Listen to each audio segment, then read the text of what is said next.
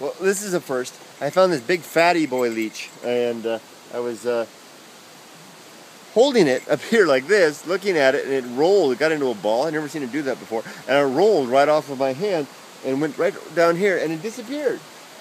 And it's big. And I kind of think it went somewhere in the folds of my clothing. I don't know where.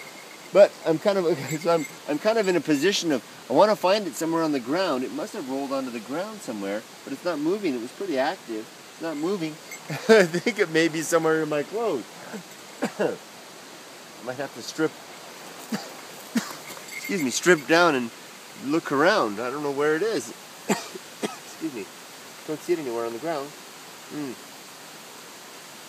I can't linger here too long. More leeches are certainly sensing me and coming in for me right now from all quarters.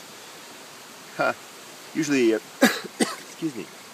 Usually I have to worry about leeches in the footwear, but now I may have to worry about leeches in my underwear. Ooh, no. Okay, well, wish me luck. I'll let you know what happens. Maybe I'll have a leech on my butt. See ya.